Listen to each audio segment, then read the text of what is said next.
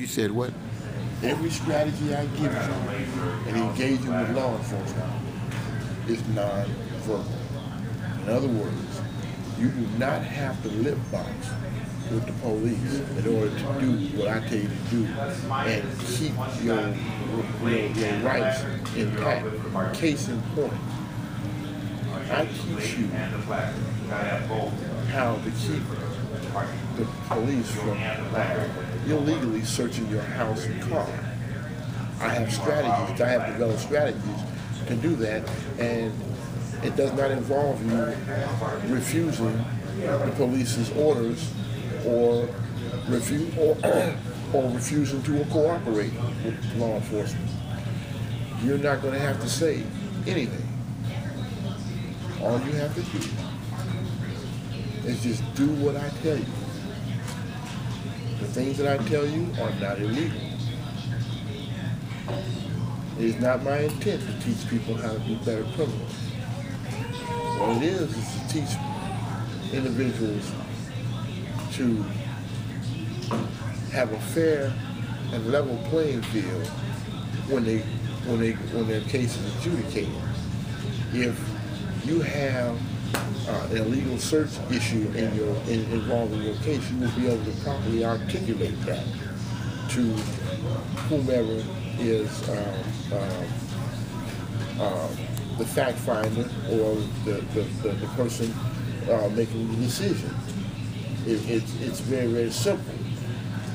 I'll give you a brief example of what I'm speaking of. A lot of times, our young people have house parties, and some of our elders who live around them call the police because of the noise.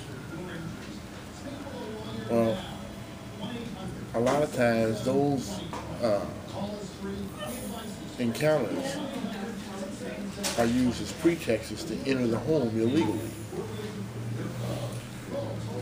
because they know very aware, because all children, not just ours, but all children drink underage, and use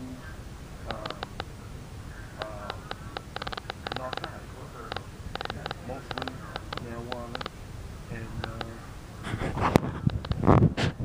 ecstasy. So this is becoming a very easy way to arrest our children, because when they come about the nuisance complaint, they usually just enter the home. And according to the Constitution of the United States, there is only two ways you can be searched: with your consent or with a warrant. And since they were called in on a nuisance complaint, they don't have a warrant. So they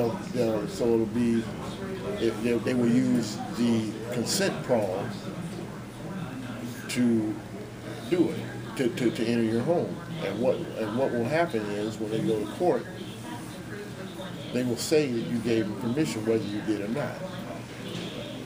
Now, you have, as an African American, very little credibility in a court of law. So it does not matter whether you're a law-abiding or unlawful citizen. You have no credibility in the criminal justice system. We have witnessed atrocities by white citizens in our neighborhoods, and 15 of us come to court and say he did it, and he denies, and just him denies the fact that he did it, and the court sides with him or believes him, 15-1. 15 brothers ain't worth the account of 15. The testimony of 15 brothers is not worth that of one white person's testimony.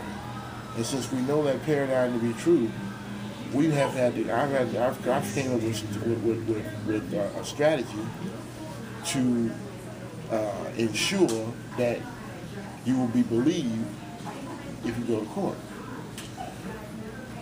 Case in point, most of us, when we hear that knock at the door, we don't, in our community, we go look out the peephole and we look out the window. We don't just go open the door. So you're at an advantage. You know who he is, and he doesn't know who you are. So we use the things at our disposal. I teach my people to go to the door and step outside. Turn the bottom lock, close the door. Now